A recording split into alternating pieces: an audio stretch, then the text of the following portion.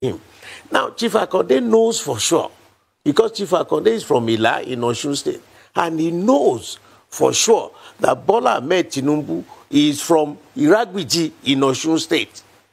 He says he's a Lagosian. Did he mention all that? Did he say all that? I'm not even bothered. You know, what is wrong? Even if you are from the whole, tell Nigerians that this is where is my hometown, where I was born. You see, Lagos has this unique culture in this country. We don't send people away. You know, from time immemorial, Lagos is a business center, it's a commercial center for the whole of West Africa. So anybody who comes, if you want some land, we sell you the land. If you have something to sell, we look at it, we buy it. We don't discriminate here. There's nothing wrong in saying, I am proud of my heritage. This is where I am from. Now, you lied about where you are born. You lied about your name. You lied about all educational qualifications that you claim you have. And you are telling us we should trust you to be the president of this country? Come on. No, sir. Whatever it takes, we will go out and tell the people the truth. Because if we cannot, what I expect, somebody who is 80, even if you are over 70, you should be bold enough to tell the truth to power. These details are not just coming from my head. I was vice chairman Southwest. There are 137 local governments in the Southwest. Minimum time that I visited, 5. Minimum. I went all over the local governments in the Southwest. I knew everybody. I knew, who is where and what is what. So what are you lying for? And then we should now trust you to manage the resources of this country for the benefit of Nigerians. Look at what he left behind in Lagos. Who is the geologist of Lagos? Who is the only fellow controlling the signage in the whole of Lagos State? Who is the senator representing Central? Now you will be president. Your wife will be Senate president. Your son will be governor. Your daughter will be geologist of Lagos. Come on. Come on. Then you better change Nigeria's name to Tinubu. That's all I'm saying. If Baba Akande came in there to tell the truth to power, because, he's now gravitating to a higher level. The whole nation.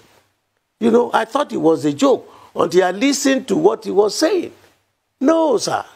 This nation needs, and God has. Ìgbà tá à ń dúró lóde yìí o, kò ní dá fún Tinubu, kò ní dá fún gbogbo ẹ̀yin ọba òfò atókùmákù amọ̀nà ọ̀run má lọ tí ẹ̀ ń sọ́pọ̀tì Tinubu. Àsìkò ẹ̀sìn ẹ̀yin ọba òfò, ẹ̀yin ọba rádaràda, àsìkò ẹ̀sìn yín ló ti súnmọ́lé.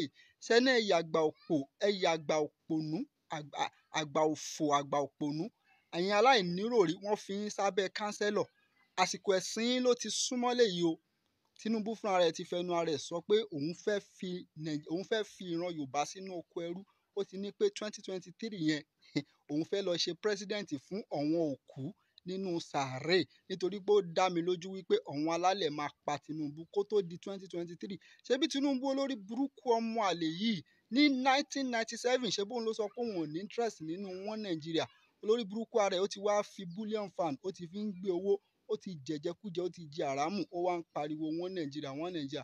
Gbogbo ẹ̀yin ọba òpònú, ẹ̀yin ọba òṣì, ẹ̀yin kò tí ẹ lè dùn mí fún yín. Ìgbà tó bá ń bóra, ọba àgbàlagbà tó ń bóra, tó ń gbàyàwó ọmọ 25, ọmọ 30 years. Ṣé irú ọgbọ́n wo lẹ fẹ́ bá inú orú òpònú ọba bẹ́ẹ̀?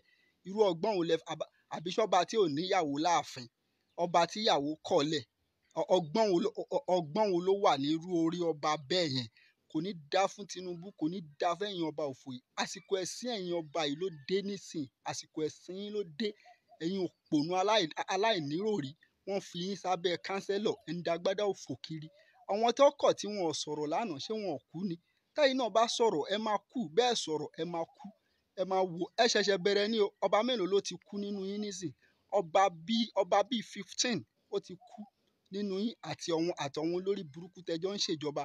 Àsìkò ẹ̀sìn yín ló dé yìí, àsìkò tá à ń dúró dè lélẹ̀. Ọ̀rọ̀ tí Akúwárápá mi ń sọ àtòdì ọ̀run ló ti wá. Tẹ́lẹ̀tẹ́lẹ̀ tá à ń ṣe sùúrù, tá à ń lẹ̀. Wọ́n ń tẹ̀ wá nì.